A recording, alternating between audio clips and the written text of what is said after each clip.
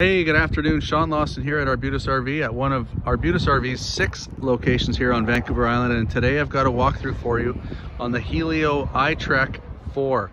Sleeps 4, sits on an aluminum frame and plywood with fiberglass wrap floor. The walls and roof are fiberglass with a foam core insulation, and they are held together with epoxy, so basically like a fiberglass weld type system.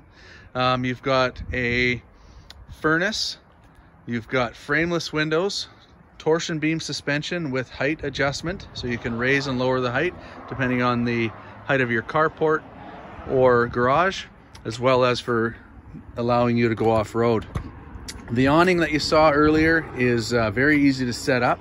Just goes in a little bag when you're finished and sets up in a couple minutes. Fair bit of counter space there with a sink that drains into a gray tank. You've got a porta potty and some shelves. Nice marine inspired little catches there for your compartments. You've got nice finishing on the interior here. Automotive style headliner, fabric headliner.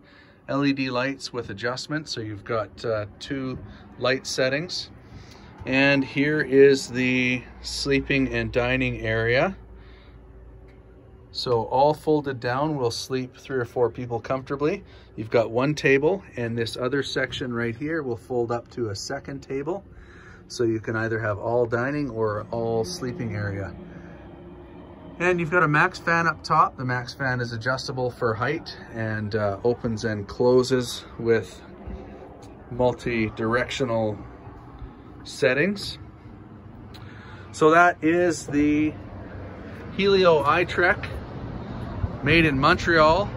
Weighs just 1,227 pounds, so it can be towed by just about anything. Very, very well built, and exclusive to Arbutus RV is the Itrek. Hope you enjoyed this video. Thanks and have a wonderful day.